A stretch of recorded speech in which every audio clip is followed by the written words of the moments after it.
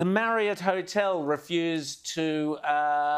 This is more sinister. Tell us about it. Yeah, well, so a Marriott Hotel was going to host a political conference of Uyghur dissidents, Uyghur exiles, about the situation in China. And then they decided, no, actually, we're not going to let you host this conference here at one of our hotels because they want to be politically neutral, which, of course, we all know is code for they want to kowtow to China, not offend the Chinese market, and lose that business. So shame on Marriott for that one.